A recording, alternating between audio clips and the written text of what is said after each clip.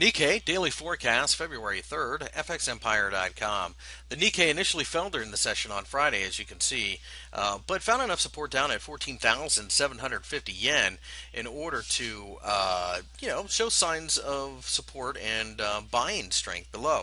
It is a fairly significant support level on the longer term charts, so as a result, we're okay. Um, with buying at this point in time.